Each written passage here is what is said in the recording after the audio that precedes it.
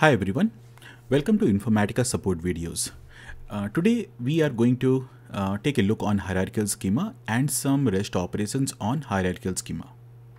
Our agenda today is the use case of hierarchical schema, how to create, update, retrieve and delete hierarchical schema using REST API.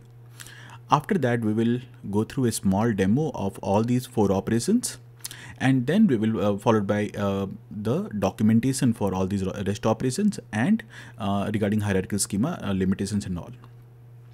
So what is a hierarchical schema? A hierarchical schema is based on a schema file or a sample data file which we want to import in IICS.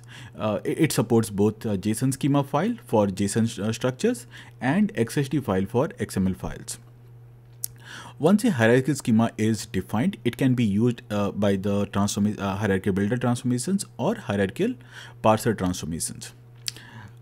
Then why do we need to use REST API when we can do the same operation using IICS UI? There are two scenarios where we need why we need to use the REST APIs. In one scenario is suppose there are sometimes what happened is you have imported a particular hierarchical schema in the IICS, but then UI is not allowing you to update those schemas, and we will see that in the demo. So in those cases, if you want to update the hierarchical schema, then you can do it using the REST API. And second is, suppose you have to create many schemas in bulk. UI will be a slower option, so REST API will be a faster option for you to create those schema in bulk. These are the two use cases where REST API will be helpful over doing the same thing in the IICS UI. Okay. So generally, if you see, there are four operations available for hierarchical schema REST API operations. The first one is the create schema, where we are going to create a new schema in the IICS UI. Then the retrieve schema, update schema, and delete the schema. So when we are doing a create schema, this is the endpoint will look like. IICS pod base URL is the URL which is generally every customer who are having a pod, it is a very pod specific. So for example, if some customer is on a NA1 pod, then their URL looks like https://na1.dm-us.informatica.com/sas. We generally retrieve this pod specific URL when we receive the V2 or V3 login token. In that only we will be getting the base URL that can be used for all the next operations. In the create schema, what we are going to do here is we are going to take the base API URL along with API v2 h schema. This is the hierarchical schema endpoint will be for creating the hierarchical schema. We will be using the same endpoint for retrieving the hierarchical schema. The operations will be different. It will be post for creating a hierarchical schema, but we will be using a get for retrieving all the hierarchical schema. If we want to update any hierarchical schema, then we have to use the same one, but we have to pass the schema ID so that we can update the specific hierarchical schema. And the same thing will for deleting the hierarchical schema. If we want to delete a hierarchical schema, then we have to pass the ID, but the operation will be delete. In the update, we will be using the post, but in the if you want to delete, then update will be delete. We will be going through in this in the demo. These REST API operations are almost same as how we are doing it in UI, except that there are only specific use cases when REST API will be having advantages. Okay, so then let's go to the demo.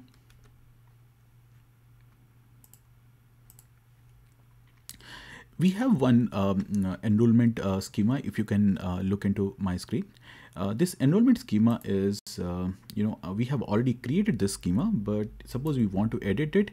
Sometimes UI is not allowing us to edit, and because this is a UI limitation, it can be, we can edit it, but through the REST API, but in UI it is not available to us. So these are the situations where REST API is helpful. And suppose I want to create a hierarchical schema. So let's go with all the operations. Suppose I want to create a hierarchical schema. You can see here, all we have to do is we have to provide, this is the endpoint. My base URL is my in my customer's pod URL, which will be something as I mentioned, https://na1.dm-us.informatica.com/sas. So that will be something we can retrieve it from our v3 login or v2 login return payload. And then we have to use API v2 schema, and this will be a post operation. We have to use this. We are using a sample XSD for creating a ship order hierarchical schema. If this schema is using additional schema files, for example, it is referring to some other XSD files, then we can add all those files in the including files here in the second parameter. We have to provide a name, description, root as we generally provide it in the IICS UI. And then we have to, the container ID is optional. So this container ID is, suppose I want to create this schema in a particular folder, then I have to provide the folder ID here. This folder ID is the same one what we have it when you reach out to that folder. You can get it from the URL.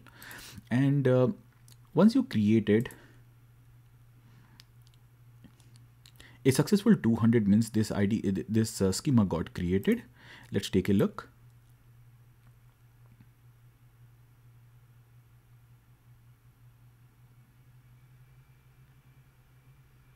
Okay, so this is our schema which we just created using REST API. Then suppose we want to retrieve all the hierarchical schema from the from my IICS org, then I can use this same endpoint, but using a get command. I need to provide those security tokens and all. Those are mandatory parameters for the header, but I can retrieve all the hierarchical schema in this way. Suppose I need a update on, I need to update those particular schema. Then what we need to do here is I need to retrieve the ID first for the schema which I need to update.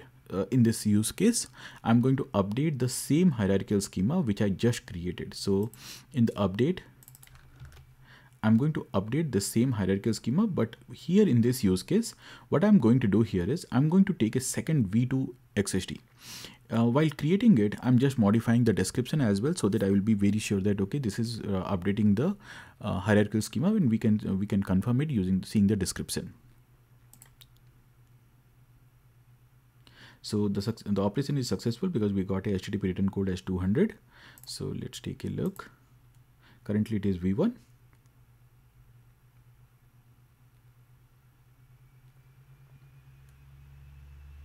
Okay, if you take a look, this operation got successful. My hierarchical schema is now updated here.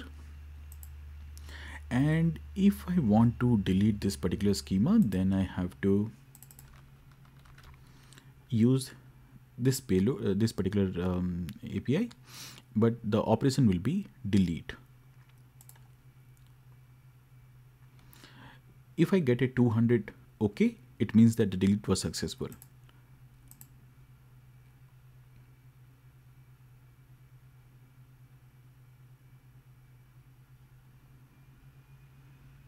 Okay, so this concludes the demo. Okay, here are some references for the API documentation and rules and guidelines for hierarchical schema. Hierarchical schema will also follow the REST API interface will also follow the same restrictions what is there on the UI side, like it can contain up to 10,000 fields, 500 groups, 10,000 elements, etc. So please go through the documentation if you need further clarification. Please provide your feedback on supportvideos@informatica.com or leave a tweet at Informatica Support on Twitter. Thank you.